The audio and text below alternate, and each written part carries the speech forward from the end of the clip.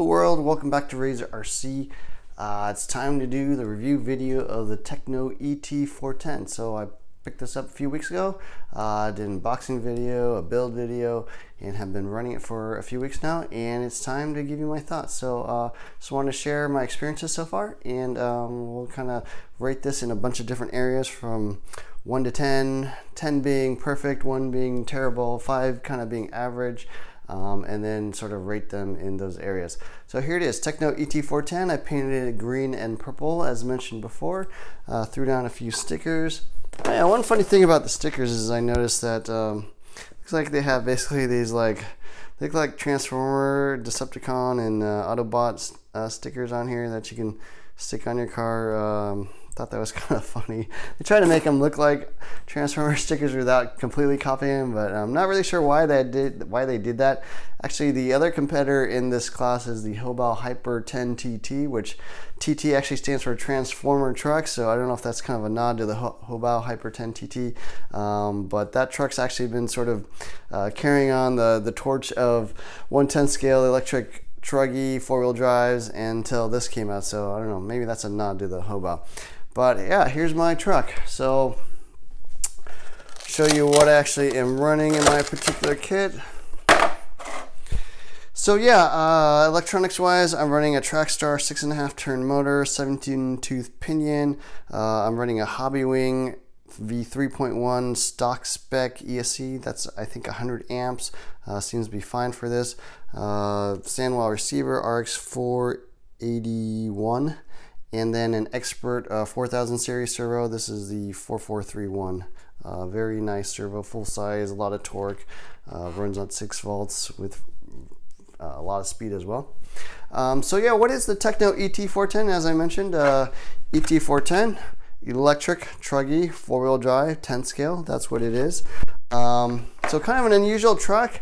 What Tekno did was basically take their EB410, their 4-wheel drive 10 scale race buggy, and then basically sort of extend the arms, put on stadium truck tires. Pretty much everything else seems to be about the same. The shocks are a little bit different. You know, they're longer in front and back to give you a little more travel, and obviously with the longer arms you need longer shocks as well. But other than that, you know, as they say, it's like 95% parts compatibility with the EB410, and so yeah, I guess it was fairly inexpensive for them to release this and kind of open up the door to a whole new class again. And so yeah, cool truck overall. So I'm gonna pull off the wheels here. So I wanted to talk about this in a bunch of different areas. First one being the build, and I do have a build video on this already, but build overall was quite good. Build's pretty much exactly the same as the EB410, really not much difference other than the longer arms and stuff. The shock stack, or I don't know what you call it, the inserts here in the shocks are slightly updated from the EB410. So the EB410 had problems with air sort of getting in there and messing up the shocks. They did revise that slightly, so that is a little bit different. Overall, I'm going to give the build a 7 out of 10. The manual is really good. Didn't find any mistakes, but nice full color instructions, a lot of verbiage about things to watch out for, little tips and stuff. They tell you about, you know, check for your logos of the T and all that kind of thing. So yeah, really good shock instructions. The only thing I noticed is that, you know, they kind of tell you to put the O-ring in the shock cap later on, even after you've already built the shock. So that was really the only thing I found what I would consider wrong with the manual. So yeah, build overall is really good. Couple little things I did find problems with. Number one, the rear shocks actually will rub up against the rear drive shafts here, so you actually need to space them out a little bit. I put it in a 1mm, you know, gray spacer, as you can see there. Otherwise they will rub. You know, I didn't notice that until after I ran it, and noticed a little bit of wear on my drive shaft. So a little bit of a flaw there. The other thing to note is actually that the O-rings and the shock stack inside the shocks here at the bottom, the O-rings do swell up over time, so when you put everything together you'll notice it'll leak a little bit.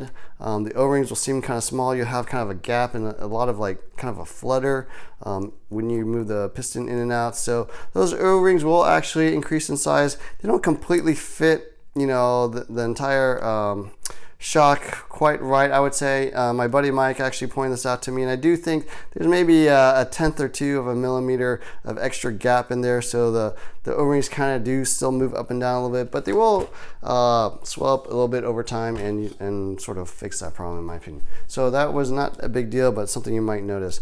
No pre-cut wings or bodies or anything. You do have to trim everything yourself.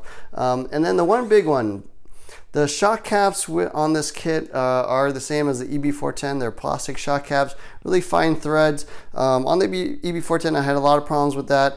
On the ET410, I feel like they kind of improved it, so it's not quite as big of a problem. You know, with the EB410, it was almost like impossible for me to get some of those shock caps on, and you know, it's probably spent like half an hour just putting on shock caps alone. It is better on the ET410. I'm still running, I did upgrade to the aluminum shock caps. Personally, I find these still a lot better than the plastic ones.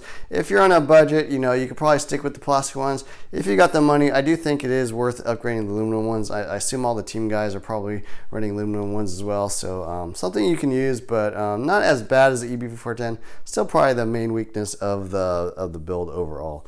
So yeah, upgrades wise, I'm really only running that. Aluminum Tekno servo horn, you definitely want to get that. And then I did actually change out the front sway bar to a softer EB410 sway bar. But other than that, pretty much completely stock kit. Very, very nice and fun overall. Doesn't really need a whole lot of upgrades in my opinion. So build 7 out of 10. Parts are made in Taiwan. About half the parts come on parts trees. Half of them are, you know, sort of pre-cut or already removed off the trees for you. Everything is laid out really nicely in the bag, so the steps are really clear. The bag order is really clear. Very good build overall. Just the shock caps and some minor things like the shock standoffs aren't quite right, but pretty good overall. Second area I want to talk about is the design, and as I mentioned, it is exactly the same as the EB410. So what that means is basically all your electronics up front, servo, battery, shorty only to note, motor, ESC, and receiver all in the front. It is definitely more of a front weight biased type vehicle, but that works really well on the EB410. It also actually works really well on the ET410. A lot of nice little features I like about the Tekno. I mean, all the plastics are really good. You know, a lot of neat little touches they do, like these shock standouts are actually mated into the shock tower, so when you unscrew this little nut, you don't actually have to hold down that shock standoff like you do on the TLR or the Associated or the what else is there? Yeah, I mean, captured hinge pins. Everything was very smooth, adjustable pill system, A, B, C, D, aluminum blocks, nice aluminum drive shafts, easily serviceable center diff, front and rear disc. You know, you can basically pop off the front and rear of the disc and get those diffs out. Droop screws for adjusting droop height. Yeah, just a really nice kit overall, well thought out. Still doesn't quite have as many adjustments as some of the more modern cars like the Team Associated B64. That still has, I think, more adjustments than the EB410 and ET410 here, but really nice design overall. Only things I'm gonna really ding it for is electronics once again are super tight up here. You know, I have a little bit of experience now having run the EB410 and ET410, so it's reasonably clean, doesn't look too bad, but it can be quite cramped. You can't run like a super crazy like 8th scale motor or 8th scale EC. You definitely have to stick to like the 10th scale stuff unless you want to do something about, you know, moving some electronics to the back here, but it really is designed for 10th scale stuff only. You can run 4-pole motors or low turn motors. Got 32 pitch gears on the spur and the pinion, obviously. So yeah, really nice design overall, a lot of adjustments. Things I don't like, well, they're still using that integrated spur gear with the center diff, so if you want to change the spur gear, you gotta basically pop open your center diff and remove that and maybe leak a little shock oil. Other than that, not too much, I think, complaints wise about the design. Really good overall, front and rear sway bars. Yeah, big 13mm shocks. Overall, very, very good design. Quite happy with it. So I'm gonna rate the design an 8 out of 10. you know, the only thing I didn't like, the electronics, the shock caps. And then for you bashers out there, you do have to run shorty only, so it does limit your battery choices and maybe limits the market that this can kind of run at. Things I think are a little bit over engineered. Tekno's kind of excessive in my opinion. They like to use left hand and right handed screws. So the shock mounting screws here on the bottom are these big hex screws. They actually have a left-handed one and a right-handed one. I'm not running that. I'm just running right-hand screws only on both sides. And then on the rear, I'm not using the hex screws. Actually, I'm just using standard button head screws, right-handed thread only, obviously. So that's one thing. They also use little set screws here to capture in these bottom shock cups. Is that really necessary in 10 scale? It's a little excessive, but there's a little bit of advantage to that. I have had shock cups fall off, so I guess overall it's a good thing, but sometimes you look at some of these things, you're like, why did they do that? But yeah, overall do like the design quite a bit. 8 out of 10. So let's talk about the performance. That really is the highlight of this truck. So talking about my history, I also have an EB410. I also had the Hobalt Hyper 10 TT. Actually, that was the very first video I shot for YouTube. Check that out if you want to learn more about that truck. But performance-wise, this thing is hands down awesome. There's no comparison between this and the Hobalt. Hobalt it's okay, but it has some steering issues, has some pitching issues. I actually have quite a bit of tips and tricks on how to get more performance out of the truck. But this thing is dialed out of the box. It runs awesome. I really like the EB410. The ET410 also runs super awesome. You can run a lot of power. It lands and jumps quite well. A little bit of a nosedive, but performance-wise, let's talk about it. So acceleration and braking, just a ridiculous amount of traction with these big stadium truck tires. I do want to mention you can run either associated offset stadium truck wheels and tires, or you can run Traxxas slash 4x4 offset wheels and tires if you want to run short course wheels and tires. So yeah, ridiculous amount of traction. It's actually quite controllable under acceleration. The Hobart tends to pitch forward and back quite a bit. This thing is a lot more stable. Cornering, it's not quite as nimble as the EB410. I think the EB can actually throw down faster laps in this thing. Not quite as nimble because it's obviously quite a bit heavier, quite a bit bigger, quite a bit wider. But cornering is really, really good. I mean, I made very minor changes to this truck. Just basically put in a softer front sway bar, put in a little bit thicker rear shock oil, play with springs a little bit of changes with the rear wing, but other than that, you know, it drives really well out of the box. Flying through the air, it does nosedive. It lands crazy plush. I mean, these giant wheels with these giant foams and these giant shocks, it lands like super plush. And you know, something you guys on higher traction surfaces will probably want to do is maybe look into stiffer springs. Still running yellow on the front, but trying out orange springs in the rear kind of seems better in certain conditions when the traction moves up. So yeah, performance, I'm going to give it a 10 out of 10. There's nothing as good as this in its class. Now, obviously, it is a small class of 2 basically. I mean, there are other things out there like the Stampede 4x4 that you can turn into a truggy. I think HPI has sort of a, you know, not exactly race legal truggy out there. There are other things out there, but for 1/10 scale 4-wheel drive electric truggies, this is going to be the best choice. Performance wise, it drives amazing, just like its brother, the EB410. Really no complaints overall. It's really fun. Handles just awesome. Drives really awesome. You know, it's just a blast to drive. So let's talk about durability. And if you've seen my EB410 video, the main concern I have with that truck, or I'm sorry, that buggy, is actually the front hinge pins. So the front hinge pins was one area of weakness on the EB. They did update to super hard hinge pins, which are included on the ET410. So that's nice to see. But in my opinion, these longer arms and these wider wheels that really just kind of extend out the length of these arms and the amount of leverage that's being applied to those hinge pins, you know, it's kind of overwhelming for those hinge pins. So the things I've broken on this car are I've actually broken hinge pins on both sides on the front. And the problem with that is it actually tends to oval out the arms, if not break the arms out completely. It also damages the inserts as well. So you end up having to buy a hinge pin, an arm, and oftentimes an insert as well when one of those hinge pins breaks. Now, the conditions under which I broke those things were pretty severe. I mean, I was trying to quad this jump. If you've seen my running video, there's actually a triple, sort of double. You can also quad it as well. I lawn darted it, came up short, just destroyed this left-hand side or the right-hand side. Also failed on another attempt where I think I don't know, landed off and it kind of flipped and then landed on this roof. That also broke a hinge pin. I got nailed by a slash going down the front straight at at full speed. Basically, there's a slash going down the middle of the track. My buddy went left around it. I went right around it, which was fine because the slash started veering to the left, but the problem is it hit my buddy and that launched it into my truck, and this thing just went cartwheeling end over end, and cartwheeled probably about 8 or 10 times. The other part I broke is actually the rear shock screw that holds on the piston. So inside this thing you've got the shock shaft, the piston, and then a screw that holds that down.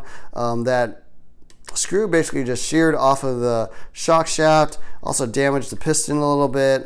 So I had to buy a shaft, a screw, and then a piston as well to basically fix all those things. I ended up changing out the seals as well just to be safe. Actually kind of damaged a little bit of this bottom piece, but it didn't look like there was anything that was going to leak or anything. So durability, I don't think it's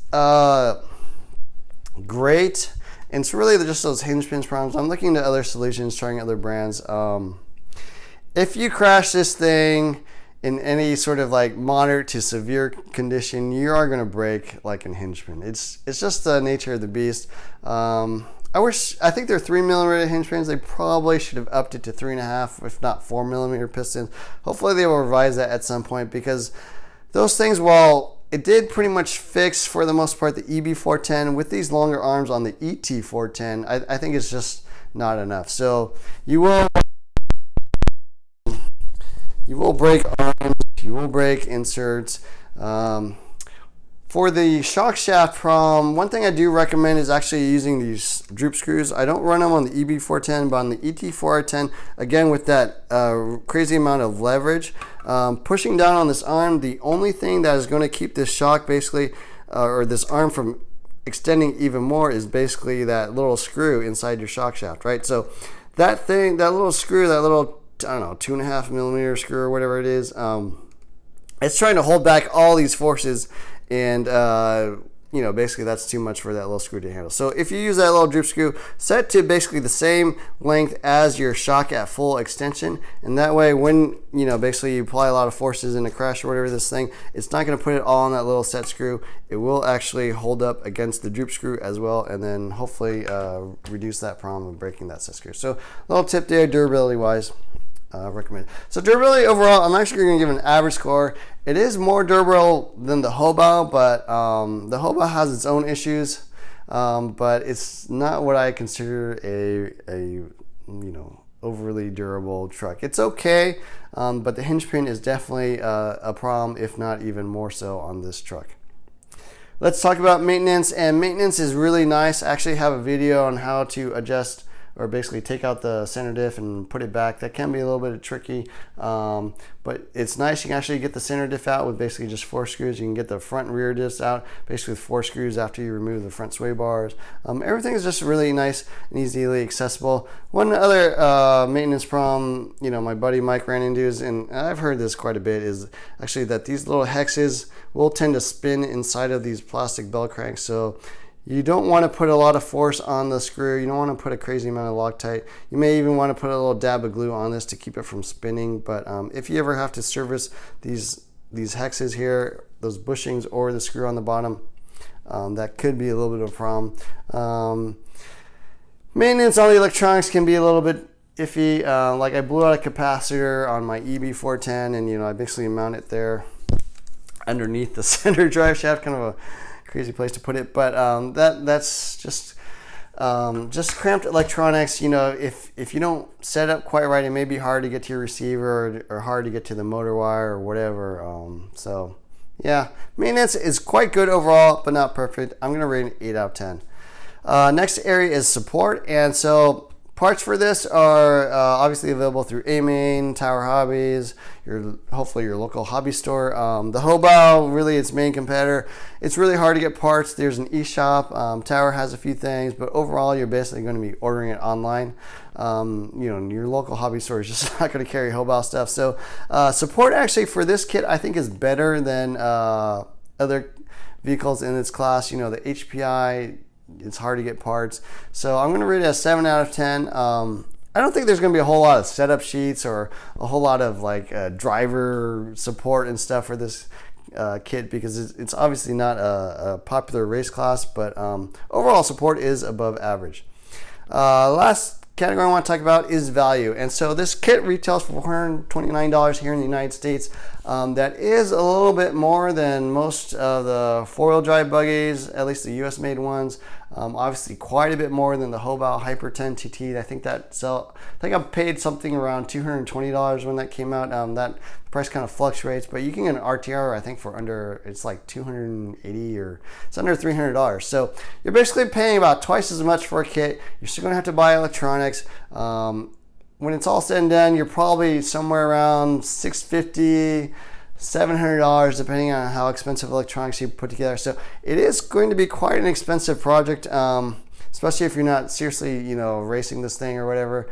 So value-wise, I'm going to give it a below average score. I think it is on the expensive side. Now I realize they're not going to sell a ton of these things. 1/10 scale electric truggy is not exactly the most popular class, so they can't really price it super low, but I'm going to give it a 4 out of 10 value-wise.